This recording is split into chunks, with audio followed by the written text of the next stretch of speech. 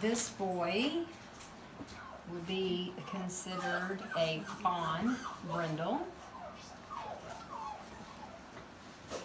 And I can see on this side he's even more brindle than on your side. Let me turn it around.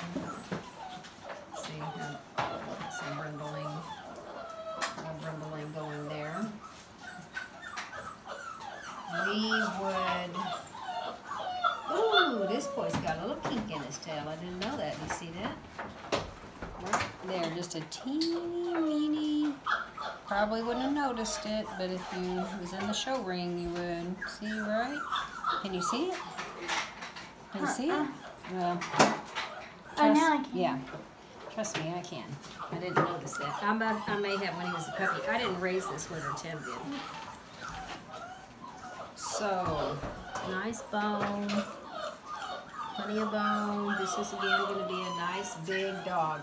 And they didn't want Joy to leave. They're like, come back and play with us. Come back and play with us. So this is Champion Turbo times Championship right here.